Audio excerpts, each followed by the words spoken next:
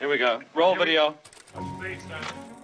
I think anybody creating something new must have an adventure. It's not cinema, it's something else. My advice to a young filmmaker is to make a movie every week. The whole bag of movies can be learned in about a day and a half. But suspense is essentially an emotional process. You gotta make films. You gotta make it and get it seen. Cinema for me is a world of when I dream.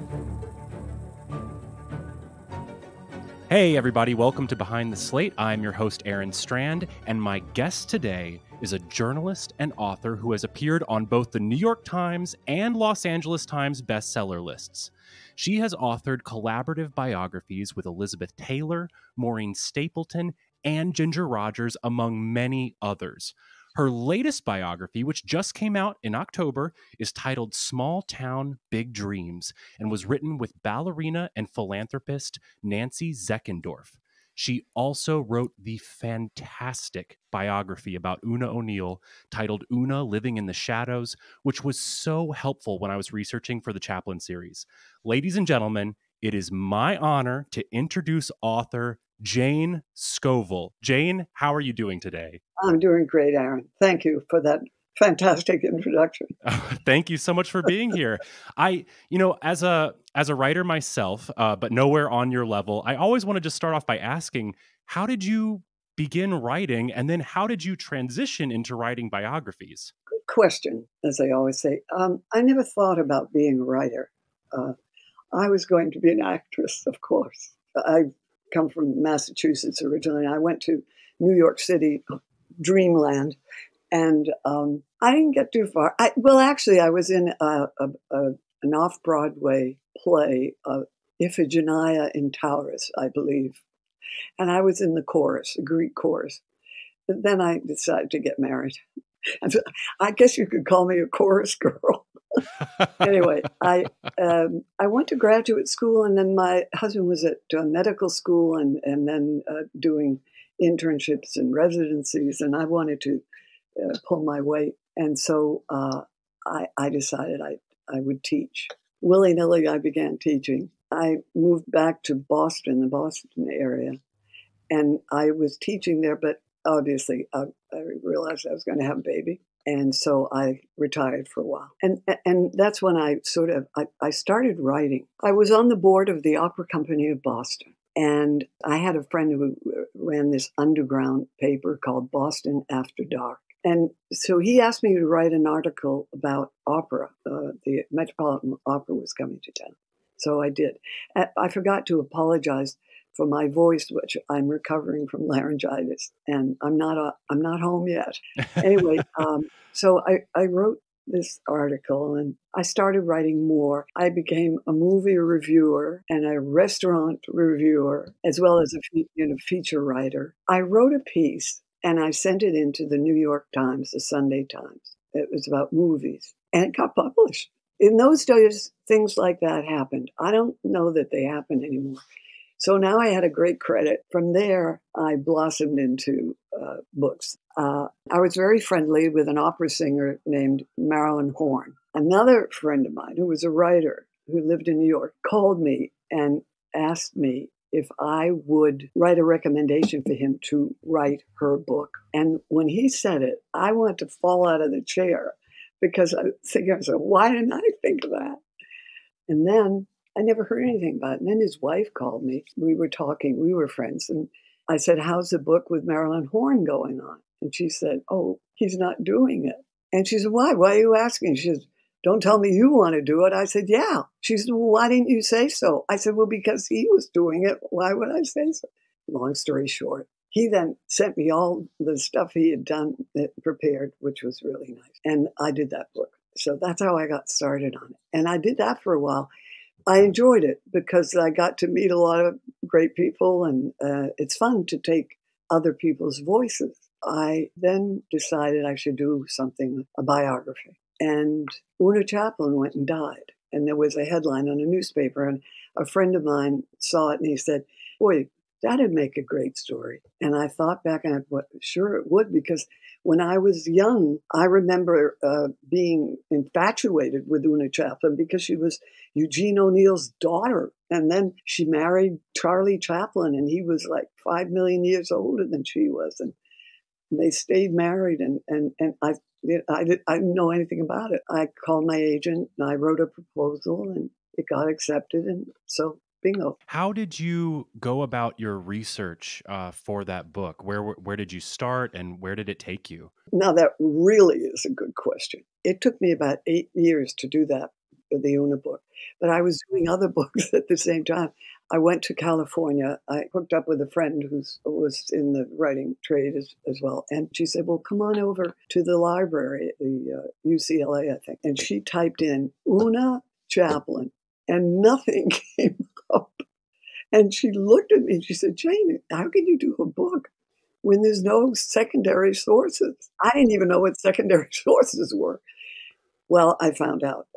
I was in the library all the time. I bought books every minute when I could. I don't even know how I did it now. Doing what I did in those days was really an act of courage and stupidity, probably. And the difficult thing was the family was positively not helpful. I mean, they didn't want to hear from me. And I found out why. There was a writer who had contacted them. And this, again, was after Charlie had died. And Oona felt misled. She was obviously trying to write a gossip novel about it. I guess the children were kind of open with her at some point. It was never written or published. So naturally, when I tried to contact these people, they were very polite, but stay away. You couldn't blame them. But I got lucky because I met this wonderful lady. She was Charlie's cousin and very close to the family and a perfectly wonderful woman. And she helped me. But that was the hardest thing about doing the book on Oona, was to get to the people who knew her. And one day I was in the beauty parlor. Someone said, how's the book on Oona Chaplin going? And this woman next to me getting a manicure said, Oona Chaplin, I went to school with her. There's so much luck involved. You have no idea. So, it took so much time to get to all these people. And in the meantime, I was, doing books with other people. And then the nicest thing was, after it was published, Betty Tetrick, the cousin, told me that the children were pleased. It seems that Oona has this magical quality that's both magnetic but also mysterious. And in your book, it's the most comprehensive book on her, and yet there's something about her that always seems to keep even the people closest to her at arm's length. Talk to me a little bit about that quality of hers and how you dealt with that in writing her book. Again, an excellent question. It puts me back in remembering what I had to go through because of that. There were a lot of people who thought she was just another pretty face.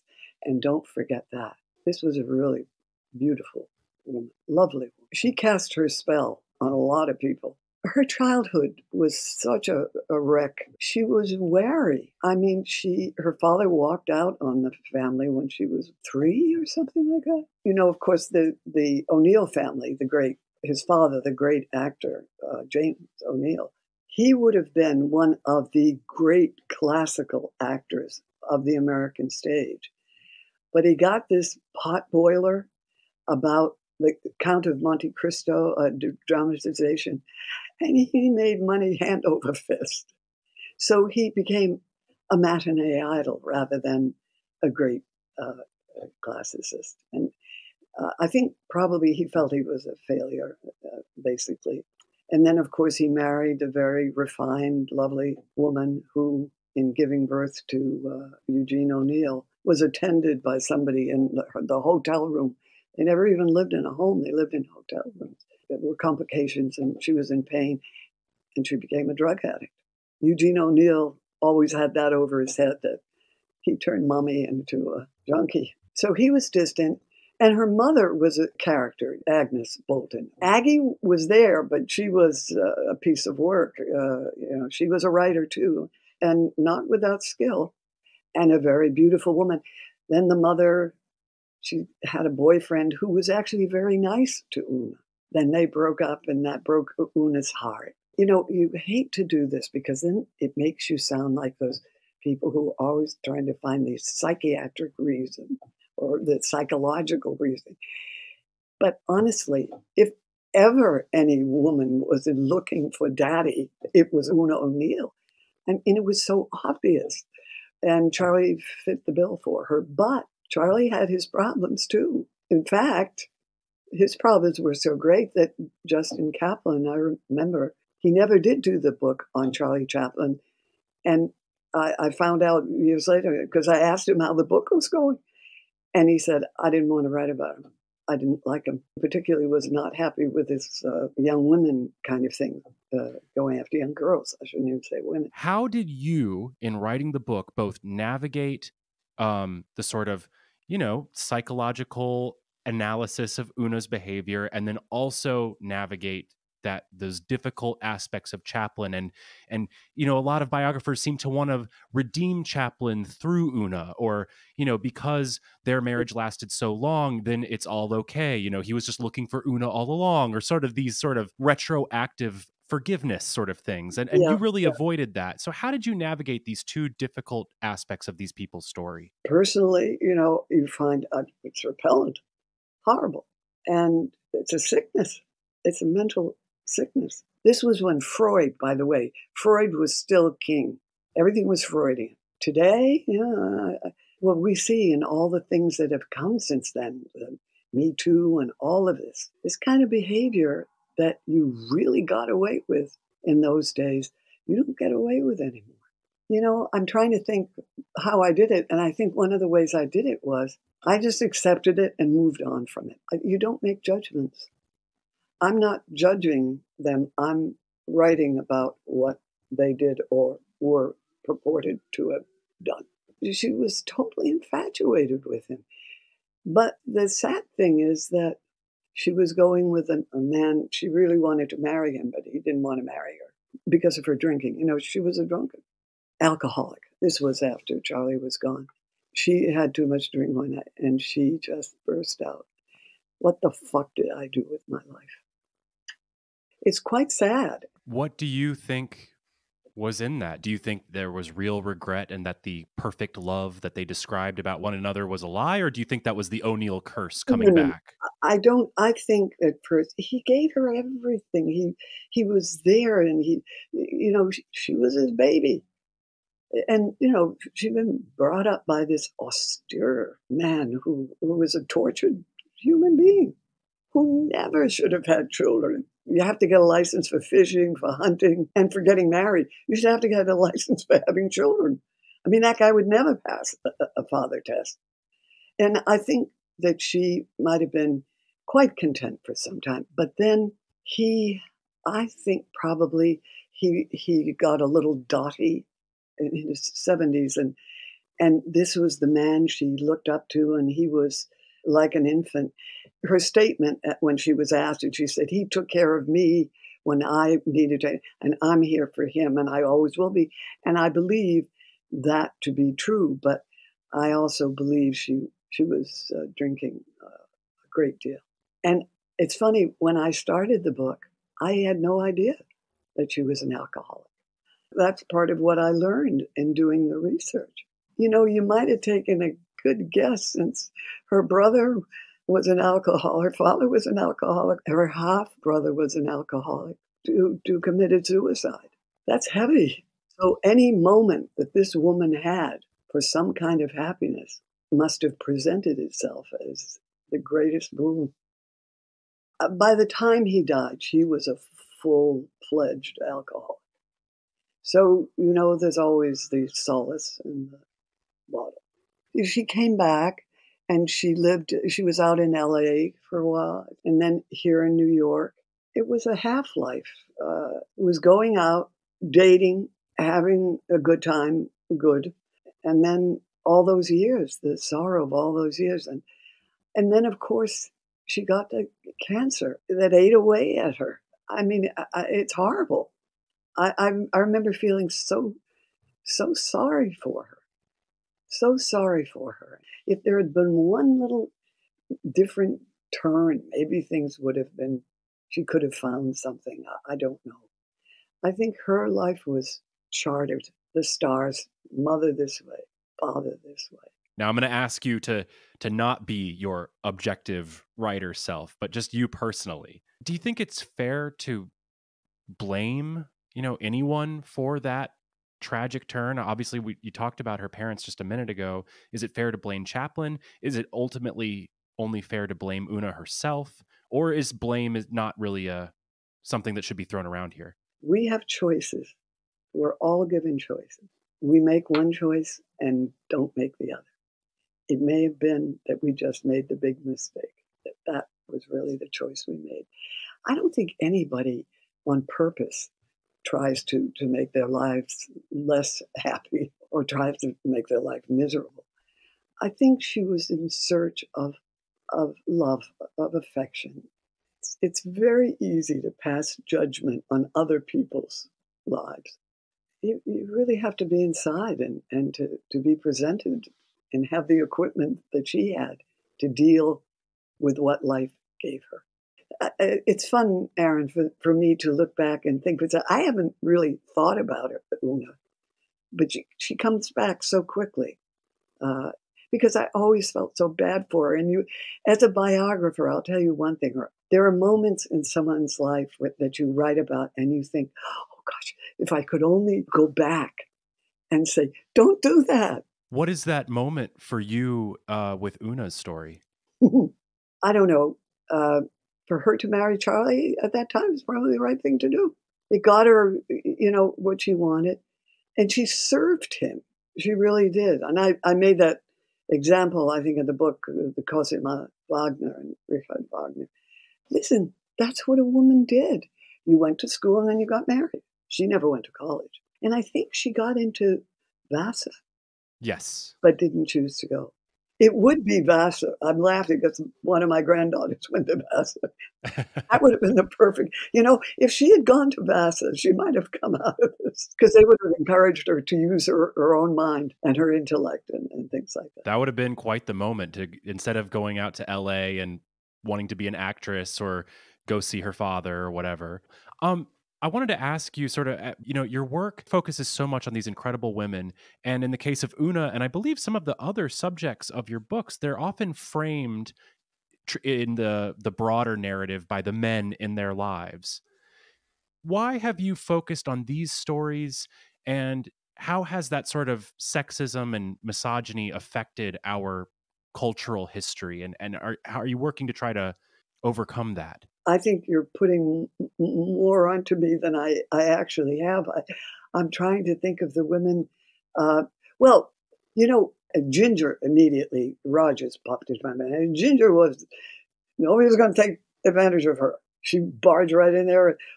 Edward Everett Horton made more money in the film that they made together than Ginger did. He was the secondary male role.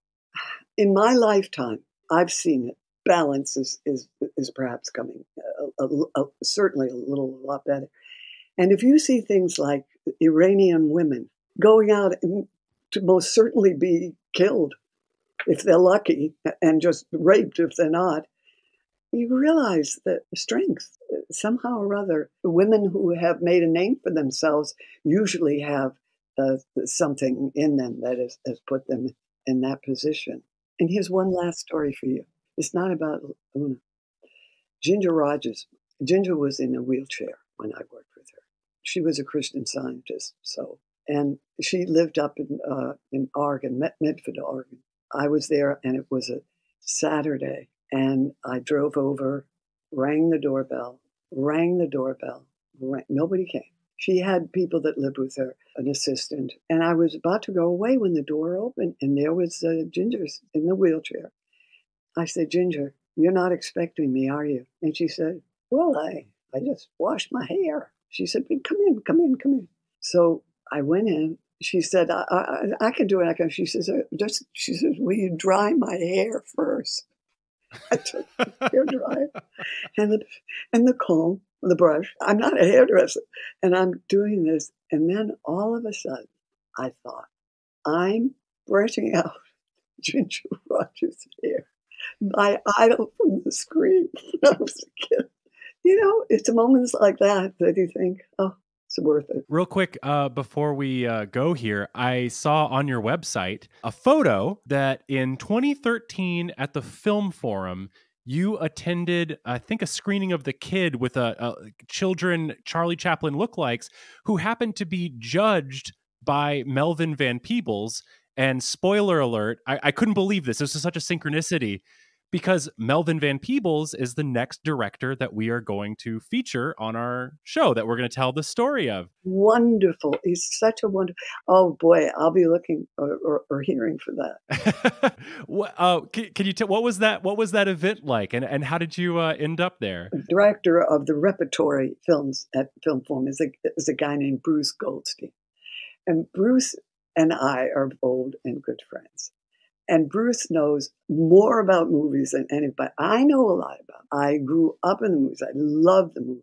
Here's a little known fact. My great uncle was Louis B. Mayer's partner in New England of theaters. And then Mayer went out to Hollywood and he wanted my uncle to go out with him. And my uncle wouldn't go. Oh my God. Yeah. So I really grew up, movies were everything to me. So I was on the board of the Film Forum for a number of years. And so Bruce said, you might want to come down. And I met, I think her name was Kira Chaplin, a granddaughter. She's in the picture too. Right. And I invited her to come up for lunch, and we had lunch. And she was very sweet, very lovely girl. And I finally got to be with some of the Chaplin family.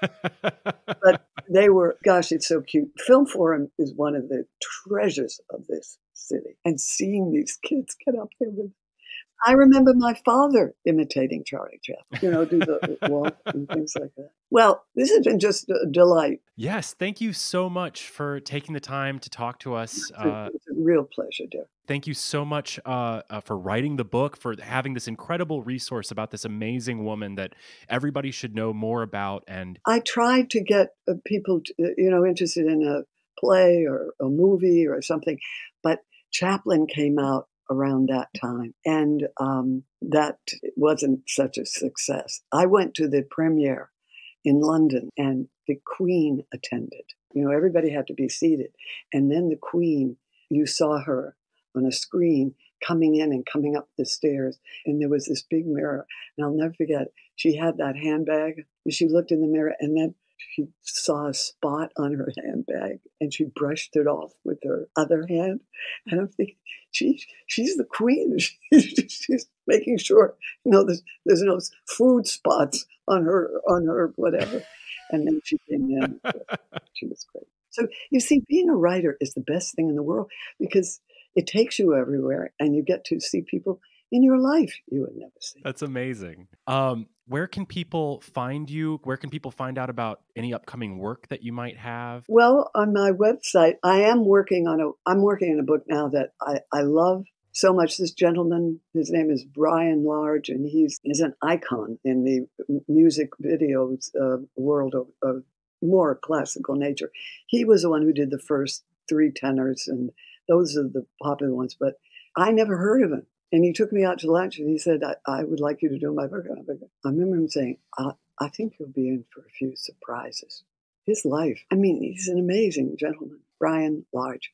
I think my website would probably have it. So everyone should check out janescovell.com. Keep eyes peeled for that upcoming book. Go buy Oona Living in the Shadows. It's fantastic. Go buy all her books. She's an amazing writer. Go produce my play on Maureen Stapleton. Someone go produce her play on Maureen Stapleton. I know you were an actor. I would say, you can play Maureen if you like. That would be quite a stretch for me. I am 6'4". I think it would, dear. It's quite a stretch for another woman to play her little. Thank you, Jane, so much for joining us. And until next time, that's a wrap. My troubles have melted away. Once it was stormy. For me, things look black. Oh, I felt abandoned. And then